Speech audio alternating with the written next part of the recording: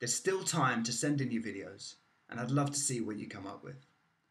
Here are a few tips. Keep it simple. Some of my favourite videos of all time are shot that way. Try to give us a sense of where you are in the world. I'd love the video to feel like a kaleidoscopic view of the planet, of Oxfam friends and fans of the band, a snapshot of this moment in time. Please send us as much footage as you have, all the different shots you've done. Give us as many options as possible. Give us a variety of shots, wides, close-ups, different angles.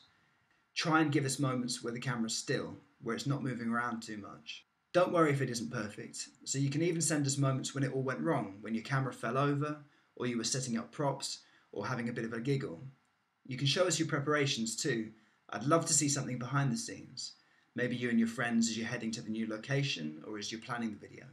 We've also asked if people can try and put the Oxfam hashtag in their video, but don't feel you have to do it, and don't add it on top of the video using special effects. If you can try and incorporate it into that space, some people have written it in the sand or in the snow or in a wall, that'd be great, but it's really an optional extra, so don't get yourself tied up in knots over it. If you compress your video to get it over to us, please keep hold of the original files from your phone or your camera. It might be that we'll have to contact you again to try and get the originals, so please hang on to them. And most importantly, I love it when you all sing along or mime to the track. It really brings the different videos together, so don't be shy. Everyone's a rock god in the shower, so please give it a go.